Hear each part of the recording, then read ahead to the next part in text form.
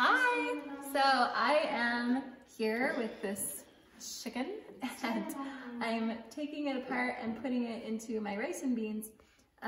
So I just wanted to show you how I do it. Like with paralyzed hands, it's a little bit harder, just more like swimming in the chicken. But you know, like at first I was resistant to taking apart chickens and stuff when I got paralyzed. I was like, that's not for somebody with paralyzed hands.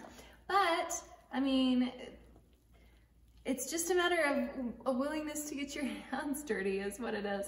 And now I can take apart the chicken all by myself with my paralyzed hands, and you just sort of like dig into it like this and just get it messy. So I just take it apart like this, and I don't love getting my hands dirty in like chicken carcass, but you know, I really do want to feed my family, so you just gotta do what you gotta do.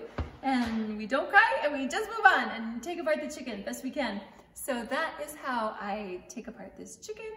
Thank you so much for watching, and we'll see you next time.